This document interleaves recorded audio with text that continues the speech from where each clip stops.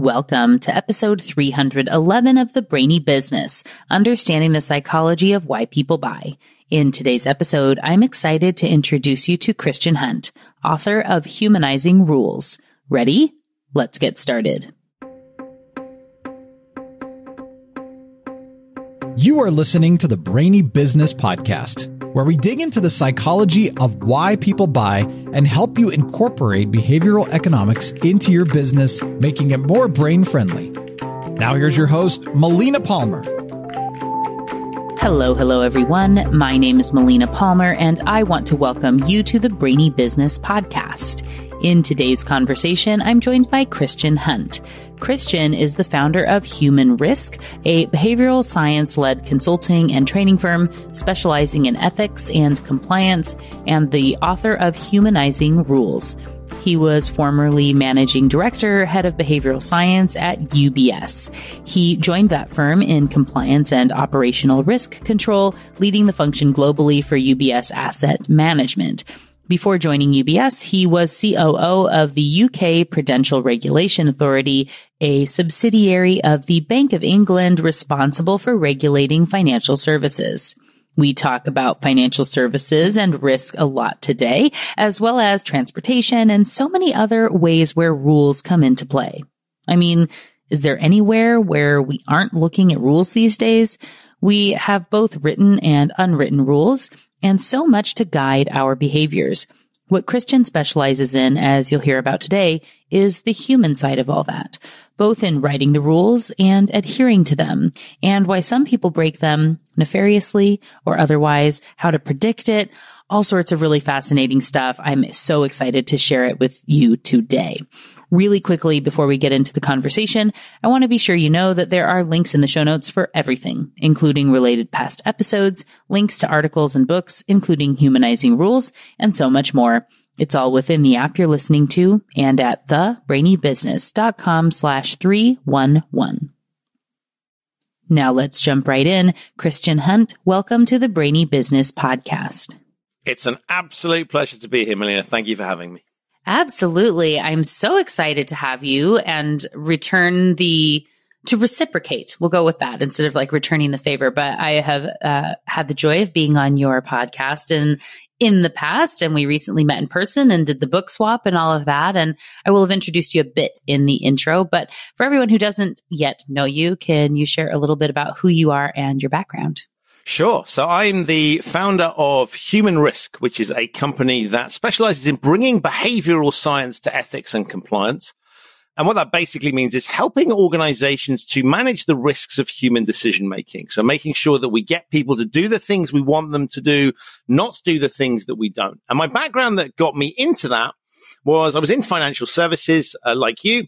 I became a regulator, always have to stress, after the financial crisis of 2008, and they were looking for people that were unorthodox regulators to kind of shake the system up a bit.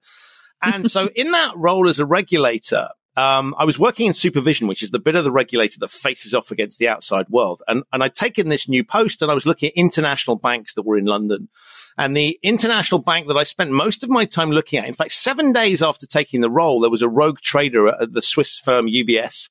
And so I spent a lot of my time looking at that firm. I then joined the Bank of England, so the Federal Reserve equivalent for American listeners, became CEO where they put half of the regulator there. They broke the regulator up. I became COO at the regulator and then joined UBS, the firm that I spent most of my time looking at in risk and compliance. And I had this very unusual experience. And in the UK, you are allowed to move between the regulator and regulatee. In many countries, you can't do that. But in the UK, you can.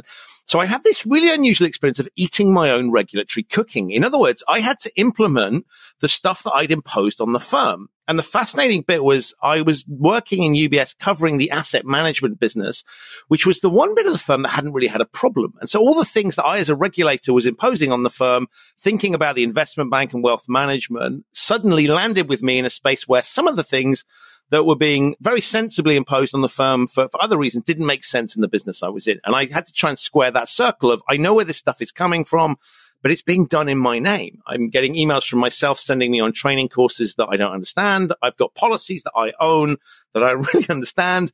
I need to do something about this. And so I looked for a solution, and it dawned on me that compliance was the business of influencing human decision making, because you can't say to an organization, well, you can say it, but it won't do anything.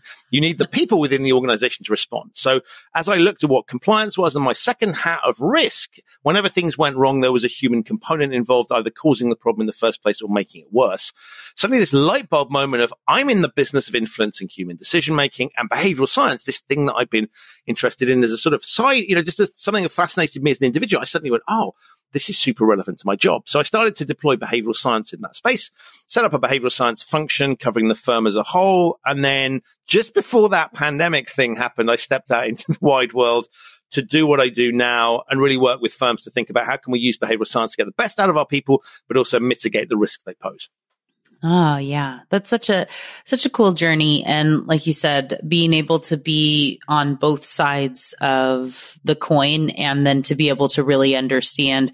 That's one thing that I think really stood out in reading your book is the way that you are able to uniquely see kind of both sides of the problem and both the things people are likely to do and what you would like them to do, kind of as you talk about it in the book. And it's a really hard thing for most people to see, even if they've kind of been on both sides. But so it's not very common to have your own best intentions come back to bite you. Right.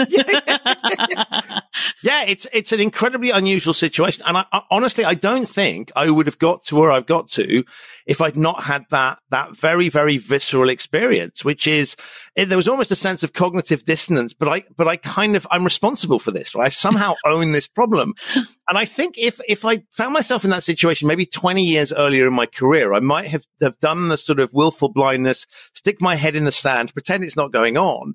But I just went, I have to do something about this. And so I was just looking for a solution, and it just sort of dawned on me. And then the rest just made sense. And once I got that mission, I was like, I'm going to see this through. And so what we're talking about now is really, I always say to people, this isn't rocket science. It's behavioral science, right? But it's not rocket science in the sense that I think anybody that had my experience and has the sense of curiosity that I have would probably have got to the same place. I just happened to have been really lucky, grabbed that, and just had the sort of mind that when I'm not going to let this go, and let's just see where this takes us. Yeah. Well, but I think there are plenty of people, and many of them, I'm sure, listening to the show now, that have been at the point where you've had the regulation, we'll just say, imposed upon you, right? That you're in the space and you think, well, this is ridiculous. They don't understand us. Right.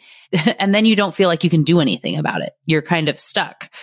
And you had the unique opportunity in a way that I think is so funny of like, they don't get us. It's like, but they is me. Like, what? That was me in a previous life, right? You totally. Yeah. I wrote this a week ago and it's totally irrelevant now. No, I should be clear, right? Because I'd been COO, there was a gap between me and both. But actually, what was interesting about that gap was the gap allowed me to think about what I'd been doing. So I wasn't like jumping over the fence in one fell swoop. It was like there was this period of time moving out of the supervision role. So I've been doing this thing intensively. I then sort of stepped back and actually a lot of the things I talk about also apply inside the regulator, because you've got similar challenges there. There are restrictions on regulators. There are rules internally. There's all sorts of strange anomalies going on there. And so there was just a period of reflection. And so when I jumped over, I kind of had a little bit of a pause to think about things. And then it just hit me viscerally because I was suddenly responsible for all these things. So I think that gap was super helpful. And I do think sometimes we need to just step back. And the reason in the heat of the moment you get terrible regulation or you get, sort of situations that are super stressful is we don't have that ability to step back. And so having that, I think, gave me some clarity that perhaps wouldn't have been there if the leap had been quicker than it was. Yeah, no, it's interesting. And I think with that, like I said, you had the opportunity, perhaps, that you're able to reach out to the people at the regulator because you used to be there and you had those connections. But just out of curiosity, for anyone who finds themselves in the situation that the rules are weird and they haven't worked at the regulator, do you have advice of if the rule is weird, way that you can kind of, and I don't know if it's pushback or ask a question, like what sort of tips do you give people? Yeah, I think that there are always a range of rules, right? There are certain things that are absolutely non-negotiable. And that might be things that we've come up with ourselves, which we sort of reckon, and anyone with kids, right, will have red lines where you go, this is non-negotiable stuff. And we see that in safety critical industries, right? There are certain rules that are designed to stop people getting injured or killed. And so those ones become red lines, and they can sometimes be super annoying for the people that have to implement them. And I think that the challenge here is recognizing, you have to understand where the rule is coming from in order to be able to know how to manage it. Because sometimes rules are painful, but they do serve a genuine purpose. And so I would look at it and say, look, we'll try and recognize things that from a regulatory perspective, or I talk about regulators, but there's tons of other authorities that impose restrictions or regulations or requirement. It might just be head office, right? If you're in a larger organization, or it might be your trade association, or it doesn't necessarily have to be a regulator. Someone's imposing something on you that you think is a bit odd. You sort of have to sit there and say, well, can I understand where they're coming from? And that requires effort. But sometimes we can sort of go, if we look a little bit, we kind of know where they're coming from, right? We see the risk that they're trying to mitigate, and maybe it's just poor execution. And so sometimes I think it's just a case of trying to understand where they're coming from to recognize it. But I think it's also helpful because you can start to say, well, look, if I look at the spirit of the law, right, what are they trying to, do I think that's actually delivering it? Is there some reason that they've misinterpreted the situation I'm in, or they're applying a standard across a piece and it really, like the application in my bit of the world doesn't make any sense? But maybe it does for other people in that space. That's then, I think, a more interesting basis to go and have a discussion. To the extent that you have that dialogue, you can start to say, look, I see what you're trying to do, but actually I don't think that's delivering that. So can we do it this way? And I think there are circumstances, and I recognize many people operating in very, very tightly regulated industries will say there's no chance we can't have that dialogue. Right? I get that. But if you can, then I think coming to the table with an understanding of where the other side is coming from, a bit of compassion and empathy as to what they're trying to do, can be a useful basis for a discussion. The second thing I would say to people is, look, if you're being asked to do something that makes no sense whatsoever, and you've thought about it and you're still not clear, then that's a really good example of something where you just want to do the absolute bare minimum. In other words, if the rule wasn't there, you wouldn't be doing whatever it is or not doing whatever it is. You'd be getting on with your life. In those cases, I just say pull back. And if so, lots of compliance people sort of say, well, but here's a rule that we have to do. So we're going to kind of implement this one properly so we can be seen to be doing it. And I say, if you think that rule is pointless and you genuinely wouldn't do it, then just do the absolute bare minimum to tick the box, right? Because you have and the last thing you want to do with your employees, particularly if you're in a compliance function, is to be sending them a signal that you think this is important when actually you don't, because you lose credibility. So try and make those ones as simple as possible and focus on the things that actually you do think are significant. So I think understanding where stuff comes from is super helpful. And often we don't think about, so we all know this from behavioral science. It's really difficult to put yourself in someone else's shoes. We sort of, the fundamental attribution error, we blame other people, we hammer their character because we're looking for some explanation to something we don't understand. So the easiest thing to do is attack their character rather than looking at the rationale behind it. So stepping back and trying to understand that rationale can give us a potential, so it's behavioral science in action in the sense that you'd say, if I can pause and think about where they might be coming from, I may have a better solution to that than I would do otherwise. Yeah. No, it's always good to have that, like you say, take the step back, look at the problem in a little bit of a different way. I feel like I'm jumping way ahead here, but one of the things, so in your humans framework, which I think we can get to in fuller detail later, but just to touch on it here because it was interesting. So the N in humans being normal, right? And knowing that what you think is normal, so many times the rule is created based on a extreme, non-common example, but a point where you would be really glad that the thing exists on the off chance that this one thing happens. But also, if they're not explaining that that is why it's set up in this way, then no one knows. And so they don't follow the rule because they think you're just being ridiculous. And in this case, I'm talking about the train, and the labels. Right.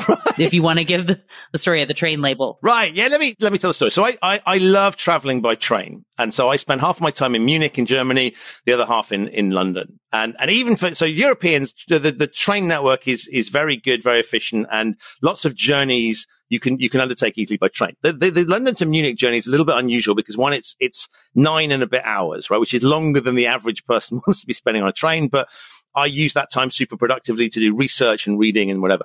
But part of that journey involves going under the English Channel. So that's the bit of water between England and France. And so the train is I think it's the longest underwater railway tunnel in the world. It's an amazing piece of engineering that means you can get on the train in London and you can get off the train in Brussels or Paris. So we don't have to fly to those things. We can just get the train.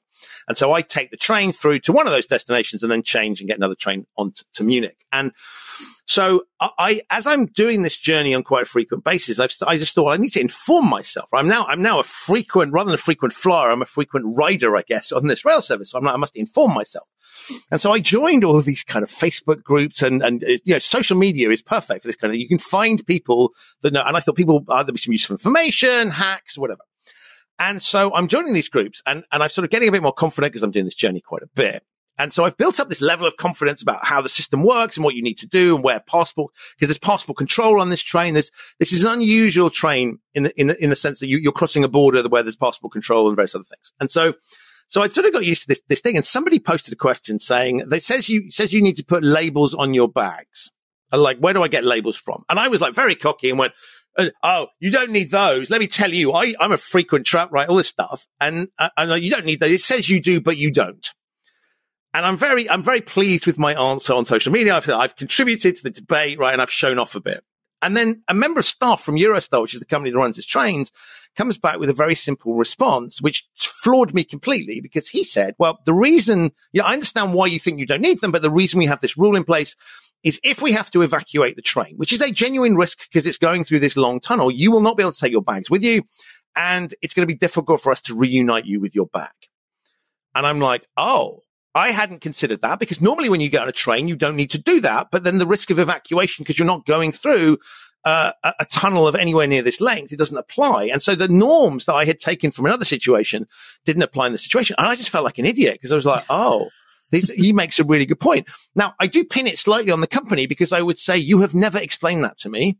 And so how could I have worked that out for myself? On the other hand, it's taken me down a peg or 10 because I'm like, oh, don't make presumptions, right? And the point that this member of staff made in the thing was actually, don't assume that we make rules up for no good reason. But it was this linkage between sometimes we don't know why rules exist. And if we don't know, we can draw the wrong conclusion. And because I'm an experienced traveler on that route, my confidence levels were far higher. And so actually being a frequent traveler, in a way, I wasn't posing risk to anyone in terms of, but like I'm not getting the best out of the situation because I'm not thinking it through. I'm putting myself in a worse position if there was an evacuation. So there was this beautiful moment and I've now bought some really ostentatious labels.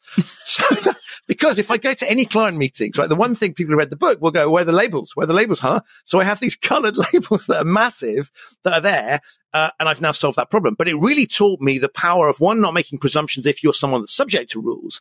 But two, if you're imposing rules on people, do not assume that it will be obvious to them because we know about the curse of knowledge. If you spend a lot of time looking at something, you'll understand it. You'll know it's very difficult to put yourself in the position of someone else. So I found myself in this very, very odd position, but I think it's a valuable story that, and it's not a significant issue, but like I'm now very, very compliant when it comes to that. And if I see anybody talking about I'm all over that. Now I'm the biggest evangelist for that rule because I understand it. Right. And I appreciate that Dunning-Kruger comes up multiple times in the book. You were definitely Dunning-Krugered in that moment. Yeah. Yeah. No question at all. Right? And I'll freely admit that. I think it's a superb example because Dunning-Kruger, we all think, oh, well, I'm not that stupid. And there's that famous story that I talk about in the book of MacArthur Wheeler, the guy that robbed banks and rubbed lemon juice on his face because he'd read somewhere that you could make invisible ink using lemon juice. And he's drawn this dumb conclusion. And he's taken some knowledge, a small amount of knowledge and used it in a really idiotic way. And I think, I didn't have any knowledge about labels, but I did have some knowledge about the root. So this false confidence completely. And so that's why I thought it was important in the story when I talk about dumb rulemaking and the fact that humans have the propensity to make mistakes. I was like, I've got to fess up myself. And I think it's a good, it's not a serious issue. Right? It's not that embarrassing. And yeah, it taught me a really valuable lesson. Yeah. I think, and I can't remember now if this was in the book or something I've seen in one of the many awesome posts that you put on LinkedIn, or both, really, could be. But the example that was about on the road where there are the signs to have you drive slower when it's on like the freeway or whatever you call it where you're from, and that the speed, it's like you go slower here, and people not realizing that if you slow down, you'll actually get there faster. You shared this, right? Yes. Yeah. So it's not in the book. It's something else that I've talked about. So we have these things called variable speed limits, and they exist in lots of countries. And so rather than having static speed limits where there's a sign that you approach it, they have these kind of dot matrix displays, and they change the speed according to how the traffic is flowing. So some authority somewhere is monitoring this stuff and keeping an eye on it. And of course, one of the things that they're doing is they're looking at the flow of the system. And so they're thinking in sort of system logic, which is if we could slow everybody down, we can make the system operate more smoothly. So very often you'll find yourself in situations where you have been slowed down to a speed that feels disproportionately slow. And then you go, why did they slow me down? There was no hold up. And the reason there was no hold up is because they slowed you down. Right. And so we can't see through that. And it's perfectly reasonable for us to think in those terms because we can't see the bigger picture. Why should we? Right? Because one, we're concentrating on driving, but two, we don't have that visibility. And there are lots of rules in place like that are designed that if we comply with those rules, a bad outcome doesn't occur. But we kind of go, well, that was a silly rule, right? Because the thing they proposed as a real risk didn't actually happen. And so that's a lovely example. And I think it's made worse because it's a flexible system. So we're thinking, okay, someone here is consciously making a decision to impose a restriction on us, slowing us down, and they're idiots. They don't know what they're doing. And in fact, they do know what they're doing. It's just that we can't see that. We don't understand it, and we don't see the benefit of what they're doing. And I think this is also a challenge for regulators and other authorities, which is you generally only get into trouble when things go wrong. Right. So if you do your job really well, and you can include the fire service in terms of fire prevention, lots of authorities we have out there where the only evidence of either success or failure is actually failure. It's a one-way thing. You can't prove success because you're proving a negative. It's only when things go wrong. And so when you save the day, the average citizen is not eternally grateful to you. They're irritated by the fact that you've saved the day. And so I think this is a challenge. And I do sometimes think authorities should recognize that and try and educate people. So I do turn this back on authorities and say, you're doing a great job at not slowing us down. And you've maintained flow, but I think that should be part of the job. The other part, I think, should be helping us. Now, of course, if we know that we're being gamed, that will then there's a sort of, cyclical thing here. But I do think this incumbent on authority, anybody imposing rules should really stop and think and say, is this understood? And that's the point of some of the frameworks in the book, is to say, we need to step back a bit because it may not be obvious. Now, that may not matter, but in certain situations where it does, where we're eliciting a reaction from someone because we're restricting their activity, it may be worth thinking about whether we need to, show them behind the curtain, if you like. I love the example of that. And I think it's so often that, like we say, curse of knowledge or whatever it is, that people assume that others will understand why they're doing the thing that they are doing. And that post that you had shared, in the same way that you had the moment with the luggage tags, the labels, which of course I then had in reading, and I travel a lot and I don't label my suitcase, so potentially I should. But with the driving piece, because we actually have a few of those speeds things here in Seattle, and they're just annoying, right? And I remember when they put them in, you're like, okay, so the speed limit is regularly 60, and now I have to drive 30 because, like, why, right? But it was never, ever, ever, ever, ever, ever, ever, ever explained, ever. In this idea of, like, you will actually get there faster if we slow you down because everybody can be a little bit safer. And you go, oh, okay, right? And then I'm more likely to comply because I get it, right? I know why it matters, versus, again, feeling like you've just done this because you think it's going to work or whatever. I don't know. Yeah. And I think we assume, because we have no evidence to the contrary, right? So this is not necessarily, sometimes we're irritated and we'll take it out on any authority that's imposing restrictions on us becomes our enemy because it's stopping the natural flow of things. Monsters. And, and the strange thing is, of course, when it's compliance and regulations and all those sorts of things, we notice it when it's obstructive. If it's something that we would be doing anyway, or that somehow benefits us, then we tend not to pay attention to it, right? It's the irritants, the things that slow us down and stop us.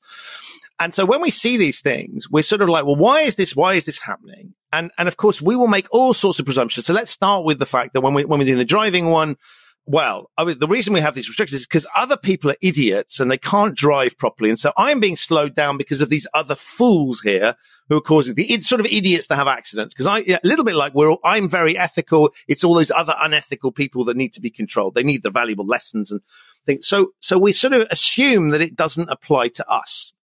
And so therefore it must be unfair on some level, and therefore it's deeply irritating, and therefore it's to be fought back against. And so I think that's a natural and an understandable tendency that we have. And of course, sometimes that is exactly what the rules are doing. They've created a rule that's a one size fits all, and you happen to not be the person to whom that rule applies. There is a precaution put in place for people that, and we can be fair to other people and say maybe people with disabilities or people where actually we do need to take more care of them. The elderly, for example, maybe we slow traffic down in general so the, elderly drivers can cope or elderly people can cross the road. There'll be some societally good reason why we do that. But other times it is genuinely a subset of the population poses a risk. And so we're going to impose something on everybody in order to catch that subset. And then the question becomes, are you part of that subset? And sometimes we are part of that subset, but we don't want to acknowledge it. Or other times we're not, and we just have to suck that up. And so I think one of the challenges is that sometimes that's never communicated to us. But even if it is, if the message we're getting is you are part of that dangerous, risky, weird subset, and we're going to restrict you, you're the reason these restrictions exist, that's not pleasant either. So I do recognize that authorities have a challenge here, which is sometimes the message they might communicate, if they were being honest, is unpalatable to the rest of us. We don't, unpalatable rather, not unpalpable. So unpalatable to the rest of us. And so they don't even try to do that. But I think there's also a tendency to just go, well, we're the authority. We know best. A little bit like parents, right? We're in charge. We know best. And they will just do what they're told. And the thing I think I'm railing against in the book is not sophisticated. If we tell them that, they might, there's a downside to telling people. It is against the very, very lazy logic that says, and I talk about the employment contract fallacy. And the employment contract fallacy is that because we employ you, so I'm looking at work situations, but this applies more broadly. Because we employ you, we can tell you what to do. Legally correct. That's where the employment contract becomes. The fallacy is if we rely on that contract, in other words, the only way I'm going to get you to do these things is to rely on a contract, then we're leaning on something that, well, we know from other situations that anytime we look at the detail of a contract and we're relying on a contract, something's gone wrong. It's very antagonistic. It's legalistic. And so sometimes it's okay to rely on that, but often people just rely on that. I do this because I can.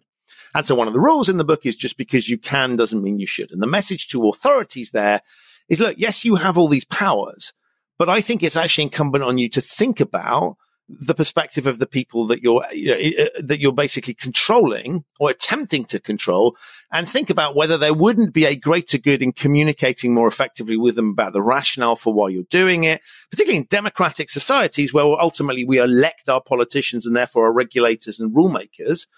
I think it's fairer to explain to people what's going on. It's more ethical as well. And so I don't think anywhere near enough of that goes on. Yeah, definitely. And it's just, I really liked that section on the employment contract fallacy.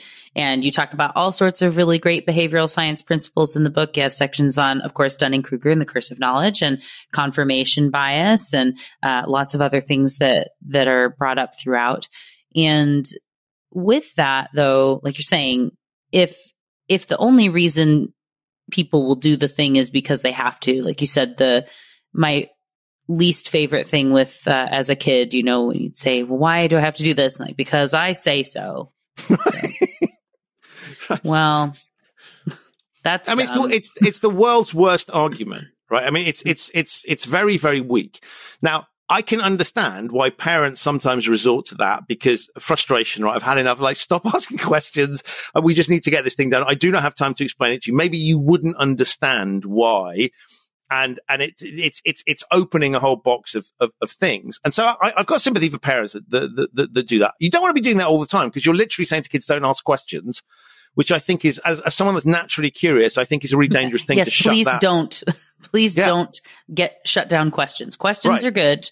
Most right. There's no such thing as a stupid question. Right. So I think that's a really important start point. But when I get authorities or organizations effectively using the same logic by saying, well, that's the way we've always done things, or, well, that's just the way we do things round here, or, well, that's the best practice in our industry, I bristle at that because I think that in many cases, that's because the person saying it doesn't understand or can't justify it. And they're running to this feeble excuse. And we all know it's a feeble excuse.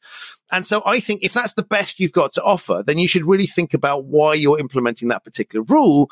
Now, the counter argument to that is don't scrap rules, right? Just because you don't understand why it's there. Don't scrap things until you understand what it's there for. Keep it in place because there may be a really, really good reason. Thing called Chesterton's fence for your listeners to want to look at, which is basically this principle that says don't take down a fence until you know why it's there. Because maybe it's stopping some animal coming into your enclosure that you don't want. So I do think it's very careful. We need to understand these things, but if we're not asking any questions about where rules have come from, we can end up with weird practices that we just carry forward in the absence of any better explanation. And I think we should know if we're going to do things, if we're going to impose restrictions on people, which ultimately is taking their time, their energy, it's costing money, then we should know why. And then we can decide, is what we're doing, sometimes we will need to do, I talk in the book about something that Netflix does. And Netflix talks about, and so this is talking about the way they run the company as opposed to one of their TV shows. The way they run the company is they have these basic principles of recoverable and irrecoverable. And so they say there are certain things we never, ever, ever want to have happen, which would be, for example, the platform going down for a period of time, customer credit card details spread over the internet, racism, sexism, bullying, undesirable outcomes. And those things we call irrecoverable. We cannot get back from those because we've crossed a line. That is different to things we do not want to have happen, but we can handle if they do. And those they call recoverable. And so their point is, let's focus really heavily and say, if something is irrecoverable, we throw lots of effort at it. And that might require us to be draconian. It might require us to rely on the employment contract in the case of employees. It might require us to put extra control, be a pain in the butt, because this is important. And I think that's interesting because it's saying not all rules are the same, and people are all of us break rules on a daily basis, right? Not serious ones, I would hope. We're all unethical and we all screw things up. And so what Netflix is basically saying, let's literally put the equivalent of sort of big locks and safes around the things that really matter. And those things, we start to impose restrictions on people, and we will be very, very heavy handed in that space. But for the other stuff, of course, we're not going to encourage people to do it. We're going to put some protections around it, but we'll be lighter touch there because we can recover from it. Now, if we've got an individual that is constantly breaking rules even in the recoverable space, you're like, well, that we need to do something about that. But we have sent a clear distinction to people, and we all know this from our day-to-day existence. There are certain things, the way I like to look at this, look around your home. There will be certain repairs that haven't been done, where you sort of get used to, like a tap that's sort of a faucet for American listeners, sort of thing where you go, it's not working perfectly, but I can live with it. And particularly if you're the homeowner, right, your propensity to get it fixed is even, if you're renting, you're going to go straight and go, you need to fix this right away. But if you own it, you will live with certain things. And there's other things, maybe something involving electrics, where you're like, this is super dangerous. We can't afford to have that happen. And so we understand this calibration as human beings because we all do it in our own lives. And so I think authorities can be very draconian when the reason for that draconian thing is understood. And so these clear delineations, I think, help to do that, because then you say, okay, this is a rule that is really significant. I must be very careful around this. Here's one that I probably shouldn't break, but ultimately, if I've got a choice between screwing up on a serious thing or screwing up on a less serious one, then I know, I've got a clear distinction. And that helps people to navigate the world of your rules. Yeah. Well, and I think it really lends to the humans framework too. And I know you make one of the points in there that if you want it to be meaningful, right? And so people to understand why you're asking them to do something, but also that making it clear that you understand what they will likely want to do and letting them know why you're asking them to do the thing that may feel like something they don't want to do. Do you want to share a little bit about what the humans framework is? Yeah. So the framework basically is saying it's not all encompassing. Because this is a behavioral dynamic. So these are complex and challenging. And so the idea behind humans as a framework is, and I'm delighted I've managed to make it fit into that word because that really sums the piece up. So it took a lot of effort to get there. I believe it. And so the idea behind it, it's very simple terms. Each letter stands for a word. And this is designed to allow people that are imposing rules on others. So you can think compliance functions, regulators, but even if you're just a manager of people, you're asking, I talk in the book about asking or telling people to do things. I refer to it as asking, but ultimately you can view it as telling. Asking is just a little bit nicer. So if you're going to get people to do something or prevent them from doing something, what the framework allows you to do is think about how is this going to land in the case of things you're about to impose, or is landing in the case of things that are already there. And it gives us a framework to think about things from their perspective. So the H is helpful.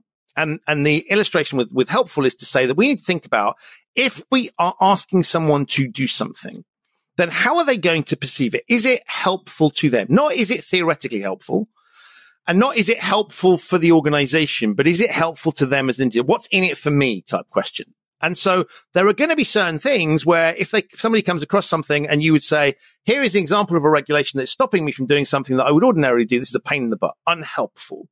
Whereas there are going to be rules that actually save your life, support you, make life easier for you, whatever, where you might say helpful. And then maybe a load of things where you can't, it's neutral, right? It doesn't have, and so if something's neutral with any aspect of the framework, you can just ignore it, right? You mustn't slavishly follow the thing. It's just designed to say, is there anything in this that jumps out? So H is for helpful. U is the one you raised, which is a bit more complicated. So U equals understand.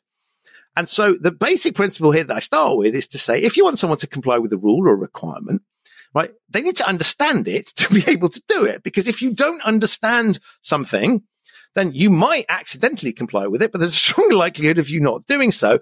And if there's a qualitative component, in other words, you want people to do it to a certain standard, being ethical would be a good example, then they really do need to understand it in order to be able to do it to the right level and make the right choices. And so that's the basic principle of it. So the more they understand it, the greater the ability to comply, but also the greater the ability not to comply. That's the flip side there, because if you understand a rule, you can suddenly start to see loopholes. So these things, what I'm trying to illustrate is the complexity of these pieces, but you understand is saying, do they understand it? The other bit of you for understand is then the bit you just talked about, which is to say it's also important if we're imposing rules to think about how will our target, I talk about target audiences, and I generally mean employees, but I might mean customers or anybody else that we're trying to influence. How will they perceive our understanding of this? In other words, is this ask something that the person asking fully understands what they're asking for? Or are they making ridiculous requests of us? And so it's turning it around and saying it's also important for us we need to know, do they understand it? Are they likely to understand it? But also, do they think we understand it? Do we know what we're asking for? Because we've all been in situations where we've had somebody who has no understanding of the task that they're giving to us go, can you just do this? On the assumption it's super easy. Or that, this can be easily delivered. And that's really irritating when we have somebody who's chucking something at us and we're supposed to deal with it. And it's much harder than that person thought. And so there's an illustration of just in that one word, you for understand, there's a whole load of complexity there. But what I'm getting us to do is to think about things from everybody's perspective. But ultimately, the start point is taking people that are imposing requirements on people and saying, let's think about things from the other side, right? So not you have the authority to do this. And I'm not saying don't do it, because you might decide you're going to do it anyway, but at least understand what you're asking of people. And so if something is particularly irritating for the people that you're imposing it on, you might not be able to do anything about that, but then you would know that it poses a higher risk. In other words, this is potentially a rule or a requirement where the basics don't look great, right? So it's something, let's just use the two things we've talked about. So we're imposing something that the people it's being imposed on will find unhelpful and they are unlikely to understand. Now, we may be able to cure the understanding thing by explaining it to them, but it may be so technically difficult, or in the case of the traffic example we gave, it could be counterproductive. If I explain it to you, you may never agree with that logic, and it's not in my interest to do that. So I can't do anything about that. And then we can start to say, what can we play with? And therefore, if we can't play with it, recognize the dynamics that pose a risk to our objectives mean that we say that thing poses a greater risk. The other behavioral science thing we can do with the framework is to say, look, if we can't change reality, in other words, I can't make this thing actually more helpful, maybe I can change the perception of it. Maybe I can use a framing around the thing to not change the realities of what we're asking people to do, but maybe, I don't know, something like chunking, break it up into smaller tasks. The overall task is the same, but it doesn't look that way. It feels like an easier thing. So all of this stuff is using behavioral science as a design or diagnostic tool, but also as the basis for, well, what could we play with if we can't change reality? Yeah. Well, and I'm glad you brought up framing. I was thinking about that with the helpful piece too, right? So we don't need to tell everyone everything about everything. That's the flip side, which could happen. I'm not going to say that those working on compliance and rules are more likely to share everything about everything, but and so but then we overwhelm people and they're not seeing anything, right? There was the example of the 44-page dress code or whatever, I think in the book, right? And yes, like you say, we've all been in the check the box, boring annual training, that you have to do and go, prove that, it's like the thing that it uses for the quiz is always something that no one is ever going to have to know, but it's some obscure thing like what year the law was published. It's like, okay, right? Right. Easily testable, utterly useless information. Right. Yes. And so then it makes everything feel like it was just such a waste of time. And I don't focus on perhaps the important things because I was looking for useless information that I think will be testable, like, the name of the person who was the brother-in-law of the person who named the law or whatever. Right. Ultimately, it's incredibly lazy. I get this stuff really irritates me because what you've highlighted there is, okay, so we're going to teach them something about rules, something that maybe in the middle of it all, there'll be some useful stuff, right? But we need to demonstrate that they have listened and paid attention. How can we do that? Oh, well, we'll just pick facts or numbers is the best thing. Right? Numbers lend themselves to simple tests. So what we're going to do is we're going to tell you something. And then a few minutes later, we're going to ask you for your instant recall of that particular fact. And that's going to demonstrate that we've taught you some interesting things. So that when something goes wrong and we have our employment contract and we can say, we told you and look, that you did the thing, right? It feels very like getting ready to set me up and blame me as the employee, right? Yeah. Yeah, it's totally. And the thing that I think is astonishing about this is that when we go through these processes, we know this. We can smell this a mile off. And so the example I talk about, a lot of companies use attestations. And so they say once a year, there'll be this kind of compliance attestation that says, I've complied with all the rules. I've complied, memorized, understood all of the rules and regulations. And that feels like this is a great exercise. So if we ever need to fire those people, we've got it in writing and they've perjured themselves, right? So it's entrapment in some cases, you'd say. And so I look at that and say, well, actually, that's fine. And I understand the theoretical legal purpose of it. But I do wonder if you actually went to court and said, oh, okay, right. Does every single employee know every single thing that's in these? You could probably prove that it's a ridiculous exercise. And so I question whether the legal force is there. But let's assume that is. What's interesting about it is the signal it sends to the people going through the process, because human beings are sentient. So whenever our employer imposes something on us, we have a view on that process. And so if I come across something where I am required to sign my life away, either click or sign something that says I've done something, our brains, I contend, race to similar situations where we also do that in the wider world, what I call compliance in the wild. And so if we think about when else in life are we asked to sign things that are lengthy and tedious and whatever? And the answer is car rental agreements, right? We go there, we want to rent the car and I don't know what, we have to sign multiple times for some reason I've never understood. Right? So we sign these lots of things. We click. We have no idea. All we know is that's highly usurious and it's not in our best interest. And no point of these, but I can't go negotiate with Hertz or AV or whoever it is, right? I can't say, oh, clause 22 is outrageous. Strike through that, right? Because it's take it or leave it. And so we just sign this thing and hope for the best to get the car. Ditto downloading software. I can't negotiate with Apple or Microsoft and go, I don't like that clause. If I want to use the software, and so we are conditioned to see these exercises as, well, I can't negotiate and click it. So what do we think happens when we up the stakes? And we up the stakes by saying, this is no longer about a car rental or piece of software. This is about your job. And you need to keep your job because that's how you earn money and live your life. So if we up the stakes and put people to saying, what are they going to do? They're going to do exactly the same thing they do in these other performative situations. Point one. So they're not actually reading it because there's no point, right? But the second thing is they are going to recognize it for what it is, which is an opportunity for the employer to pit themselves against the employee, to basically say, please sign this. It's not in your best interest. It's in our best interest. And so if we're going to do that, one, let's not kid ourselves that is a good test as to whether people have actually done the things that we've said. And the second thing is let's recognize that there's an impact on the people doing it, which is I recognize this as a situation where I'm being put at a disadvantage. And so the question to employers is that worth it, right? Do you really want to put your employees in a position that reminds them of other situations where they're in an antagonistic relationship? Now, we can get away with that. And so I'm not saying don't do it, but I'm saying recognize it for what it is and understand that that comes at a cost. And if all we're doing throughout our compliance training and HR training and health and safety, all these processes, if what we're doing in all those processes is putting our employees in positions that they recognize in other contexts to be usurious, unpleasant, odds stacked against you, likely to be confrontational, then we're building an interesting relationship with them that I would contend is not necessarily constructive to a longer term relationship that builds trust and all those sorts of things. So not saying don't use it, but understand it for what it is. And I think we often just roll these things out because we can.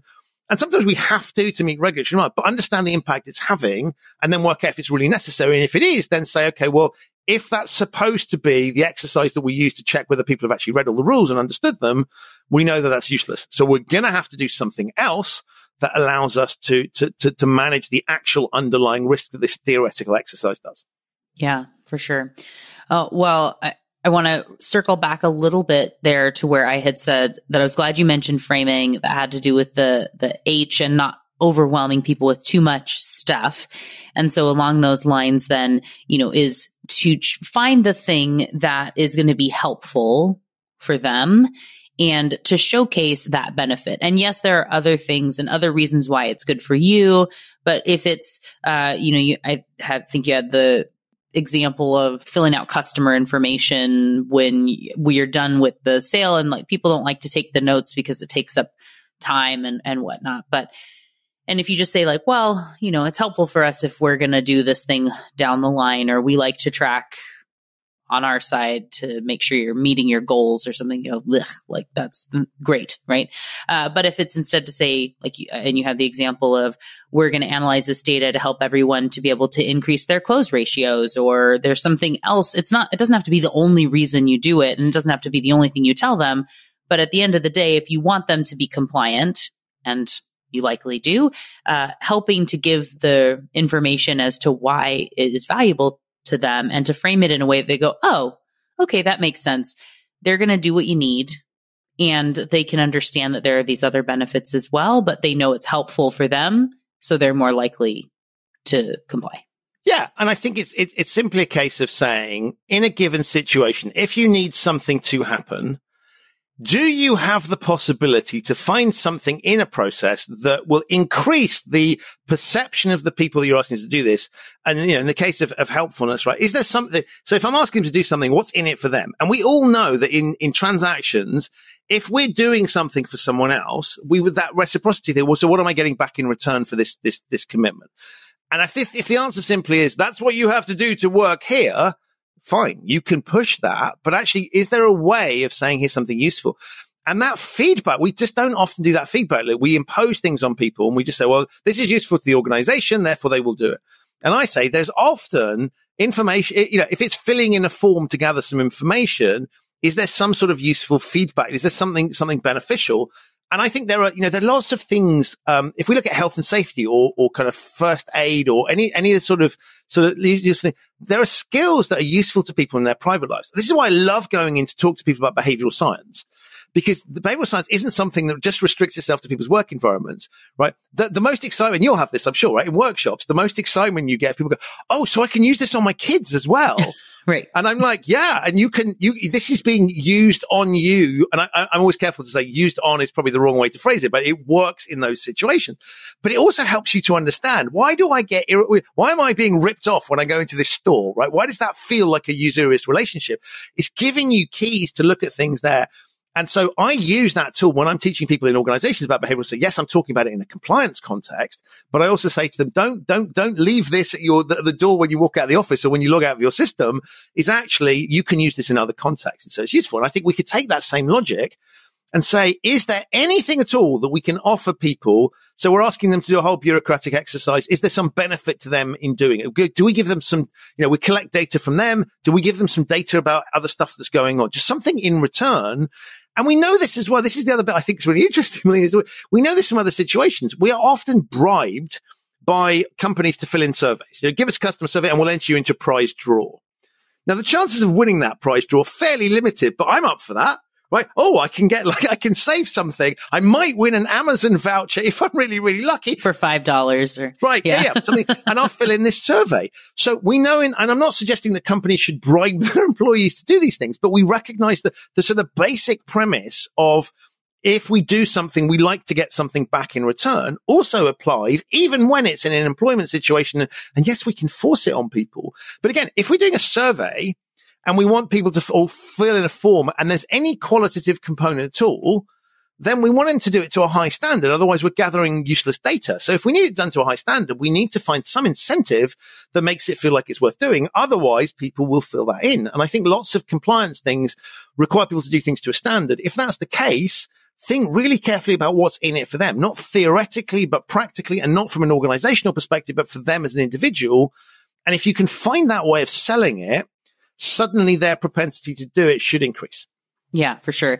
And I know you talk a bit about incentives in the book and mixed signals by Uwe Gnisi. I'll definitely link to his episode in the show notes. As we go to wrap this up, I know we made it through the H and the U of humans. Do you want to do a really quick summary? Yeah, let's do a quick one. So M is for manageable. Really simple principle here. Is it feasible for them to comply? And sometimes we will put people in positions that makes it difficult for them to do. And so we shouldn't be surprised if it's hard for them to do. So there's a little bit of, can they do it at all? Right? Is the thing they've asked them to do, is it feasible at all for that individual? And sometimes we impose rules on entire organizations without thinking about there may be certain circumstances where that's not possible or it's significantly harder. We know from behavioral science in general, the easier something is, the more likely people are to do it. So it's saying, is it feasible for them? Do they have the wherewithal to do it? The capability, the time, the effort, the knowledge to be able to do that.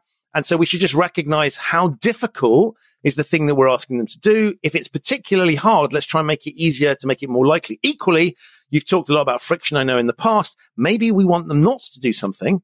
And if it's very manageable to do it, maybe we need to make it harder to do that thing. So that's playing with those dynamics of saying things you want people to do, make easy, things you want people to, or make it seem easy, right? Or things you don't want to do, make it seem harder. So flex that one.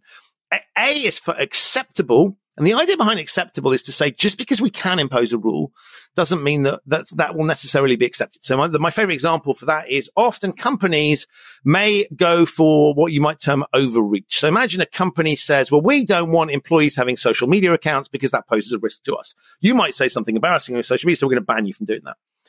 And so whether that is acceptable to employees will depend on the nature of the employment. If you're working for the FBI, you might turn around and go, I fully understand why I'm not allowed to do that because that's what I signed up for. It's for my own protection. I can't do that. Whereas if you happen to be working for a retail firm and they stop you having a Facebook or a LinkedIn account, you might go that's overreach. I don't find that acceptable. So what we're doing there is saying, not what are we legally allowed to do? How is this going to land with those people? Will they find this acceptable or not? The more acceptable they find something, the more we can push it. And maybe we might identify things where we could push it further because there's a huge degree of acceptance. And that's looking at, the perspective of what goes, what else are you asking them to do? What's their view on it? Will they be familiar with this particular thing and so on and so forth? So how acceptable is it? N is for normal, and that's looking at social proof really, but also thinking about, so are other people doing this? Is this something that is normal does it feel like a normal ask? Or is it this feel very, very unusual? Are my friends who work for a competing organization in the same sector, are they being asked to do this? Would they find that acceptable? What do I think about that? Is this something I recognize or not? And so it doesn't mean that we don't do it. We might say, let's explain to them why this is different. Maybe we are different to other companies, hence we need to do that. And maybe we have to impose something that's a bit weird. Well, then at least we know that that's there. So we're looking at the social piece there and saying, is this actually what, people will recognize this as a social dynamic, and we can play with that social proof piece. The S in humans is for salient. It is the last one. It's the most complicated one because people go, what does salient mean? Your listeners will understand that, so I won't bother explaining that. But basically, I go into a little bit of explanation in the book as to what salient means. But simple idea is, if a rule is not salient or a requirement's not salient to us, then we're less likely to comply. Well, it's not, so think about it simply. If I forget that a rule exists, or maybe I don't even know that a rule exists, I can't comply with it. Or I'm not going to comply with it so we need to make things feel relevant and salient. And so we can think about timing as a good example there of saying something might be salient to me at one point in time. So if a company has a policy, travel policy, the time a travel policy is most likely to be salient is when we are about to go on a journey, when it's most relevant to it. The airline safety briefings are given to us just as we are getting as we're sat on the plane. We're a captive audience. They don't send you a YouTube link 6 months in advance, or you can't book a flight until you've watched this YouTube video. They tell you at the point it's most relevant. And so making things salient and recognizing this is where the curse of knowledge comes in. What is salient to us, because we're looking at it all the time, may not be salient to them. So what's the propensity of the people that we're trying to influence to know about this thing, be aware, and have it top of mind? And we may need to play with that to make something more or less compliable. Yeah. Funny enough, I actually avoid the word salient or salience a lot. And so the audience potentially hasn't heard it too much because I don't find the concept of salience to be very salient. And therefore, I don't use it. Well, so it's interesting. So depends on the audience. Yeah. Right. So I needed an S, obviously, to get the humans in there. But the reason I think salience works in this context. So the way I look at salience is am I aware of it? Is it sort of in my thinking? And so we can think about this as we walk through life. There will be things that are not salient to us. Your regular commute to your office, you won't notice loads of things unless something unusual happens. Because we're on autopilot, so things that we would notice if it were unusual, a strange looking vehicle, someone behaving strangely, we have a near miss of an accident, someone's road rage incident happens, whatever it happens to be, that will make that particular thing. So it grabs our attention. And so in this case, I agree with you. It's a very strange concept, but it sort of means, have we got through to people in the right context that's there? And I think often the reason I also think it's powerful is we often think if we're creating rules, well, it must be obvious to them because we told them, it says it, we put it on a poster. God. One time in one place Right. Once upon a time, we told that, we sort of alluded to it and we expect them to, we told them in induction training. And induction training is a big bugbear of mine where I sort of go, people join an organization. They're not interested in listening to a whole load of information about risks and ethics and blah, blah. What they care about is where's the coffee machine? Have I made a terrible mistake? Those sorts of questions. And yet we load the wrong bit of information to people. And so salience for me is around saying, what is it? If we can think about what questions are they asking? And curiosity for me, and this is the essence of your show, Melina, is, the people are listening to the show because they're curious about humans and how they operate. And so I would say, if you can find a rule that plays to people's curiosity, they sort of go, oh, that's interesting. Why, or just find some quirk we can grab their attention. If we have their attention, we have a greater likelihood of them being willing or even able to comply with our rule. Yeah, definitely. And, the concept of salience is very important and critical within behavioral science. I just don't bring it up all that much. And that's where I'll talk about context, which is not fully grasping salience. But I actually did want to talk about that. So I'm glad that you brought it up and, works out that it's part of the framework to address it here. So, well, thank you so much. We already know that we can talk for literal hours, as we did when I was just recently in London and we realized we had been chatting for 3 hours. But we will go ahead and cut it here. But for everyone who does want to find out more about you and your podcast and get their copy of the book, in addition to the show notes, what's the best place for them to get in contact and learn more? Well, firstly, thank you so much for having me. I'm a big fan of the show. Absolute pleasure. And as you say, we could keep talking forever. So quick answer to that is human-risk.com is the website. You'll find details of the book, me, and things I do. And if you want to connect on LinkedIn, just search for Human Risk and you will find me there. Perfect. And like we said, we'll have it linked in the show notes so everyone can find you. And, thanks again for joining me. It was fun to chat with you, as always. An absolute pleasure. Thank you. Thank you again to Christian Hunt for joining me on the show today. What got your brain buzzing in today's conversation? For me, I very much enjoy chatting with Christian. He's a wealth of information, and I love how he sees the world in a little different way. As mentioned in our conversation, he shares great stuff on LinkedIn. I always love reading his posts as I learn something in a little bite, a fun little tidbit that sticks with me and shapes the way I see the world after that. Can you ask for more? Of course, Christian's book, Humanizing Rules, is so great as well. If you work in compliance, yes, but for everyone else as well. Whether you want to know more about yourself and the way you respond to rules, or you're looking at how you can enforce them with your team, or maybe how you create and frame them when talking with your kids, there is so much great insight in this book. I highly recommend it, as well as the Human Risk podcast, which I have had the honor of being a guest on in the past. Those episodes will be linked for you in the show notes, of course, as well as ways to connect with Christian and get your own copy of Humanizing Rules and so much more. It's all waiting for you in the app you're listening to and at thebrainybusiness.com/311. And thank you again to Christian Hunt for joining me on the show today. It was a delight to chat with and learn from you. Join me Tuesday for another Brainy episode of the Brainy Business Podcast. It's going to be a lot of fun. You won't want to miss it. Until then, thanks again for listening and learning with me. And remember to be thoughtful. Thank you for listening to the Brainy Business Podcast. Melina offers virtual strategy sessions, workshops, and other services to help businesses be more brain-friendly. For more free resources, visit thebrainybusiness.com.